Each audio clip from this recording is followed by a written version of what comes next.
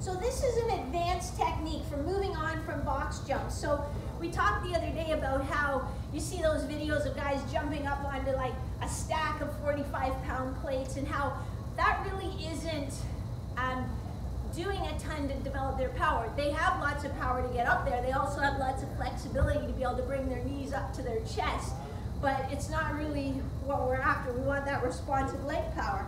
So this is an advanced exercise. It's actually one of the most advanced plyometric exercises you'll see.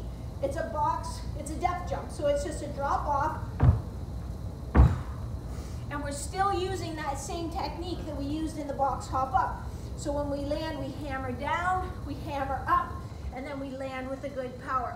We want to sort of put power into the ground to get power out of the ground. So we just step off and come down. This is a 12-inch box, and it's really a good height. We'll start people on a 6-inch box and then build them up to a 12, and then the highest we really go is an 18-inch box. Now, I don't know what you see on the video.